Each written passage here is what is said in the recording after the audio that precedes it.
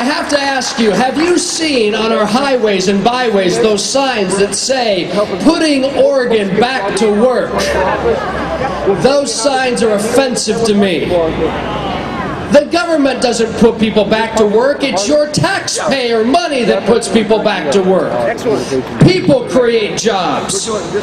Don't thank the government, thank yourselves.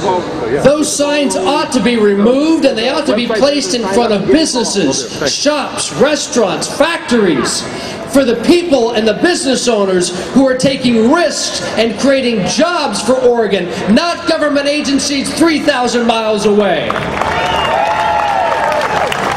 Joe Biden, our beloved Vice President, last year said it's patriotic to pay taxes. Mr. Vice President, I tend to differ with you. It's patriotic to be like our pioneer forefathers who sacrificed, who took risk, who worked hard by building something that gives people their unalienable right to pursue happiness. You, the small business and the workers of Oregon, you are the ones we should thank, not the government that's taking your money and stealing all the credit. I want to be your representative, ladies and gentlemen, because I know how to do more with less. I know how to be prudent, how to save. But when government runs into hard times, what do? They tax. And if that's not enough, they increase your fees, your regulations, and ultimately they force you and your employers to either pack it in or move across the river, or worse, move overseas. And then, almost according to plan, they ride in and sweep up the mess by contending we need another government program to make up for the miserable conditions that remain, conditions which they contributed to.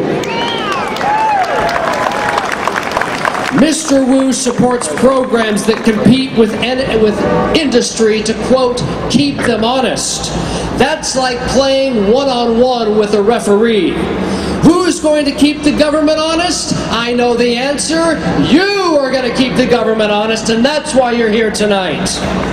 Let's remember, in Oregon, we have the greatest resources in the world right here under our feet, both natural and human resources. Hey, Congress, give us the chance to fix our problems. Give us the chance to turn this around. We will unite as Oregonians through reasoned reform, not erratic rancor.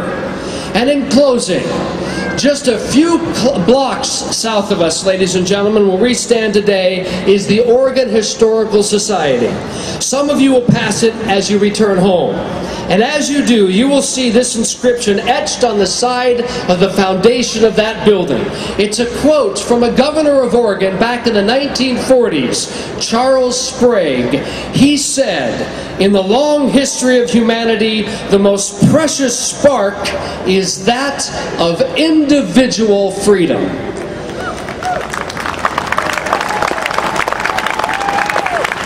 You see, our Oregon pioneers valued and fought for freedom, and so will we. It is our time. We who possess in this park this night varied histories, backgrounds, even party affiliations. It is our charge to pioneer a restoration for our cities and Oregon and ultimately our own greatness. I ask you to join Cornilles for Congress and work with me in this, our great cause. Thank you. Let's do this.